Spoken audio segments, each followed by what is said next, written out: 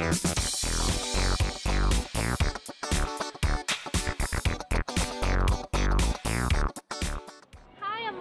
Waffle TV, sponsored by Westbeer, and today we're talking to comedian David Mills and his new show Gospel Truth. How are you today? I'm alright, how are you? Yeah, I'm good, thank you. Can I just say I love your suit? Oh, thank you. Thank you. Here's the thing, right? Never spend a lot of money on a suit. Don't get a cheap suit, right? Yeah. But get like a reasonably priced suit and then get it tailored to fit you. Because that only costs about 15 pounds, right? Yeah. So get it all fit up, buy it off the rack, then take it into a tailor. They'll fit it to fit you directly, right? And then it looks more expensive. It'll look a little better. See? Yeah. So I read that like style's very important to you in your stand-up. Is that right? Well, I mean, I just sort of feel like style's important in everything. Yeah. You know, it's important in, particularly in stand-up, different people have different styles. It's not just the way you look, it's the way you deliver things, it's the way you sit, the way you move, the way you approach a topic, right? So I sort of see that when I talk about style, that's what I'm talking about. And yeah, that to me is really important. Yeah. So tell us about the show. Well, the show is sort of a combination of a kind of a Dave Allen thing. Dave Allen, you might recall from the 70s, sort of Irish comic. On TV, was always smoking on TV, sitting in a suit, smoking, drinking, telling stories. So I do that. And then I turn into this kind of ranting, kind of gospel thing. Atticus Finch, if you ever read To Kill a Mockingbird, right? That kind of like, that moment happens. And then, you know, it sort of goes through various moments. It's really, I'm not one of these people who says like, oh, I found a box of letters in my attic and I turned it into a show, you know what I mean? And my mom died. No, it wasn't that. It's just sort of whatever I'm talking about, whatever's in the news, whatever I think is interesting, all sort of strung together and then brought home with like a final kind of, what have we learned moment. I see. So the kind of topics you talk about, is it like politics? A little. I touch on a little bit on politics. I talk about the UK a bit. I talk about Scotland. I talk about Scottish independence. We have to cover that, of course. I talk about the gays and they're all there. Madness, gay marriage, you know, ranting. I talk about, you know, like a lot of sort of like motivational speaking stuff. I do a whole thing on Oprah. Ah, everyone loves Oprah. Well, oh. You know what I mean. She's a force to be reckoned with. That's for sure. You certainly don't want to make her angry. Yeah. Let's put it that way. Have you met Oprah? Have I met Oprah? Are you kidding me? No, I haven't met Oprah. But no, well, one wonders if Oprah really exists. Haven't we all met Oprah in a way? We all have. Do you know? She's touched us all. So many of us.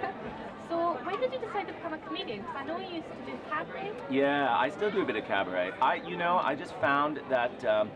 You know, I was spinning my wheels a bit in the cabaret world. You know, you can be the biggest thing in cabaret, no one's ever heard of you. Meanwhile, you don't have to be that big in comedy and you have a bit of a reputation. There's much more of a trajectory in the comedy world. So I was on the cabaret circuit for a while, and I remember being on the Underground in London around Christmas time. Every other poster on the Underground was some comic I'd never heard of, selling their DVD from Wembley. I thought to myself, I am in the wrong business, you know what I mean? So I ditched the piano player, kept the story, threw in a few more jokes, kept the suit, boom, stand-up comic. Stand-up comic. So who are your comedy heroes? Who are your inspirations, would you say? I love Dave Allen. I'm a huge fan of Scott Capurro. We've done a lot of work together. I like a lot of American comics from the sort of 70s. Bob Newhart, you should check him out on YouTube, he's a great one. I love George Carlin, one of the greats. Currently working today, who do I like?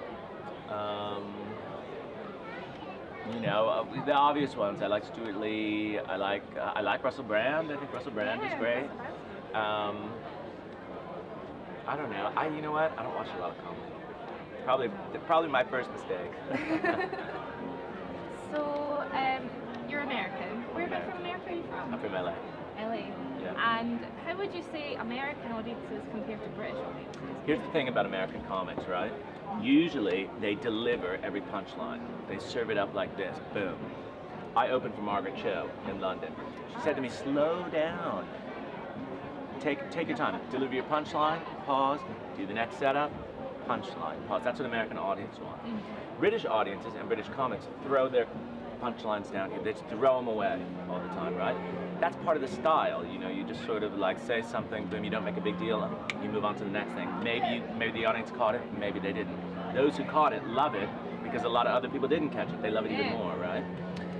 And that's a style in this country that doesn't go over well. When I go over to the US, they're like, slow down, take your time, deliver, deliver, deliver. And here it's much more down here, down here, down here. What do you prefer? I sort of prefer this.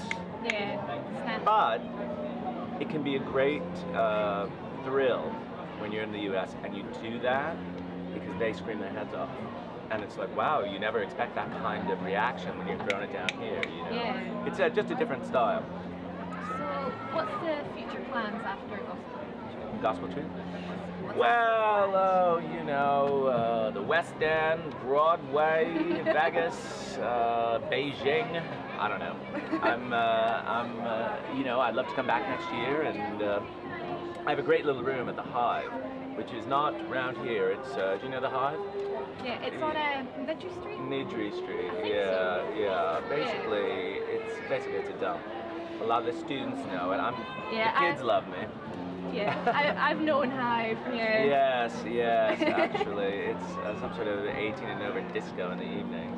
The whole place smells like, you know, Lynx and despair. And but yeah, I would love to come back there. It's a great little room for me. So my hope is to be back next year. Sorry, I thought that was a bit full there. Okay, remain calm. Remain calm. Okay, so when and where are you on? You're at the Hive. I'm at the Hive every day at 5:30. You can come more than once, and it's free. And yeah, that's me. Well, thank you so much for talking with us today. Thanks for taking the time. It's been a pleasure. Absolutely. What's your name? Lauren. This has been Lauren for Waffle TV.